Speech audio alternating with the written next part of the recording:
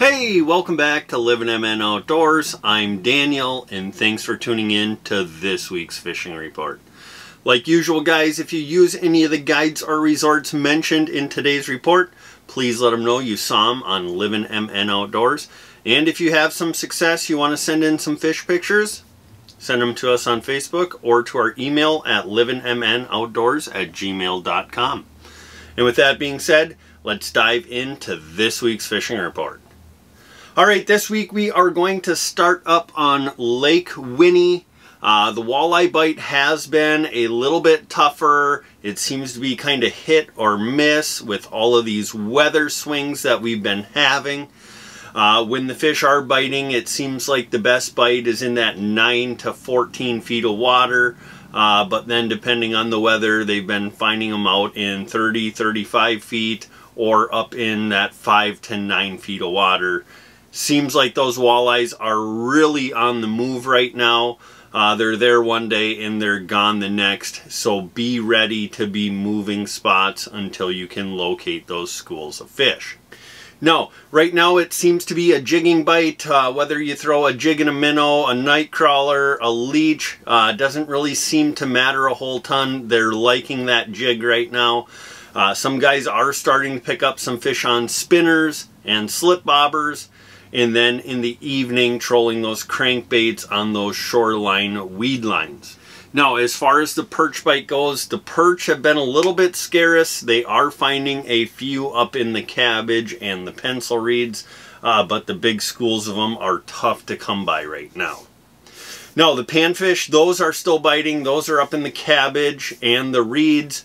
They're really biting well on a small panfish leech below a slip bobber, and there is some really nice panfish to be had out on Lake Winnie.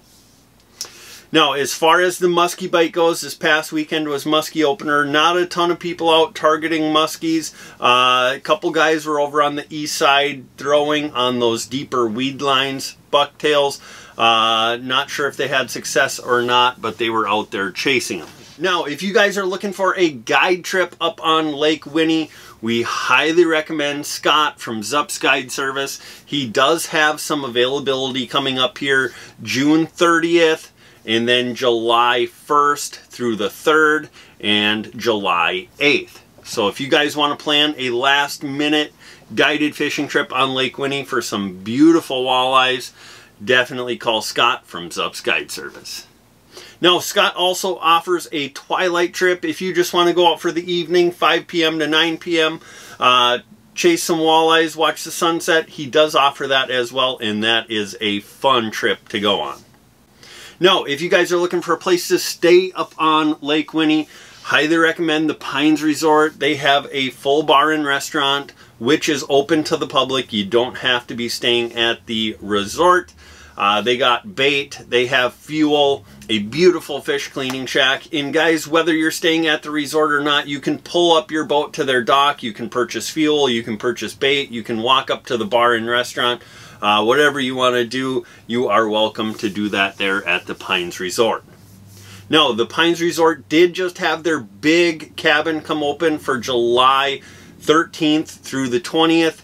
If you guys want to get up to Lake Winnie with a group, that cabin is available along with some other scattered availability as well. So if you guys are looking to get up to Lake Winnie this coming weekend or in the future, go ahead and call Chad from the Pines Resort. Alright, now moving over to Mille Lacs Lake. The fishing on Mille Lacs has been on fire this entire open water season, and I don't see it slowing down anytime soon. The walleyes still that 8 to 18 feet of water. Slip bobbers and a leech out deeper. Paddle tails and a jig head up shallower is working well. Getting some on jerk baits as well. If it's calm and sunny, those fish tend to be out a little bit deeper. If it's windy and overcast, those fish tend to be a little bit shallower. So pay attention to the weather and adjust accordingly.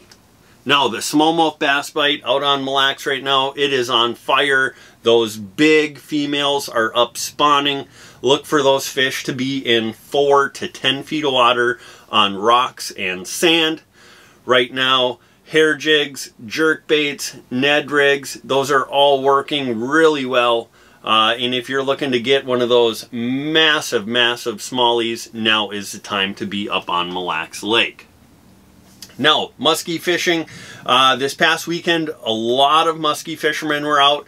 There was quite a bit of success, especially over in Isle Bay, casting shoreline points and weed lines, throwing big bucktails and some glide baits as well. And there was some really nice fish caught this past weekend.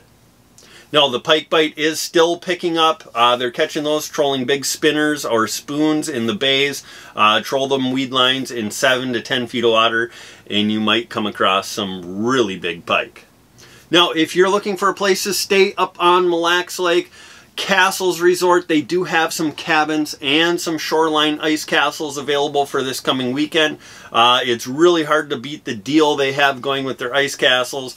They're right on the shoreline, under $100. You get a dock slip included, and you can go up and enjoy some time on Mille Lacs. Now, Castles is also running some launch trips on the weekend, so if you're interested in getting out on a launch, I believe they're still providing hot dogs and brats when they're out fishing. So if you guys want to get out fishing for a reasonable price, definitely call Jeff or Kimberly and get on their launch. So if you guys are looking to get up to Mille Lacs Lake this coming weekend or in the future, go ahead and call Jeff or Kimberly from Castles Resort. All right, moving over to Leech Lake. The walleye bite has been kind of tough lately. Some guys are having some success, and a lot of people are really struggling. The majority of those fish are being caught in 8 to 16 feet of water. Transitions are key right now. Sand to rock, sand to weeds, rock to weed transitions. Those are really key in that 8 to 16 feet of water. They're still catching them on a jig. You can use leeches, night crawlers, minnows, whatever it might be. They're biting on those, along with the slip bobber bite is really starting to pick up as well. Now, in the evening, guys are trolling crankbaits. Some guys are pulling spinners. They're having some success with that in that 5 to 10 feet of water. Look for those rocky shorelines, and you're probably going to pick up some nice walleyes trolling in the evenings. Now, smallmouth bass out on Leech Lake, really underrated fishery over there. Guys are having a lot of success on some of them rock structures out in front of Horseshoe Bay Lodge. Some of the shallow sand, them smallmouth are starting to push up and spawn as well.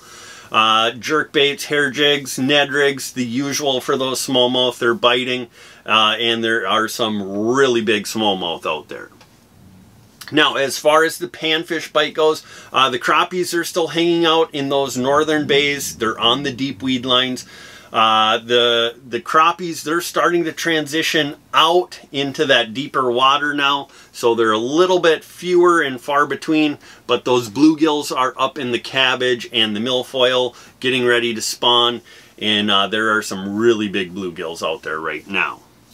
Now, if you guys are looking for a guide trip out on Leech Lake, we highly recommend the guys from Leech Lake Guide Team LLC. Whether you're looking to chase walleyes, muskies, panfish, whatever it might be, they have a bunch of guides that are teamed up to fit whatever you're looking to chase. They do have some availability, so if you're looking to get up there on a guide trip, go ahead, check them out on their website, Facebook, or give them a call and get something on the books. Alright guys, well that's going to do it for this week's fishing report. Really appreciate you guys tuning in. Hit that subscribe button, hit the like button, it's free. You'll be notified every time we post a new fishing report or fishing video. Hope you guys make it out this coming weekend. Wish you a ton of success. Remember, be kind and respectful at the boat ramp. Don't crowd your neighbor, and most importantly, don't forget to get on out there and get living.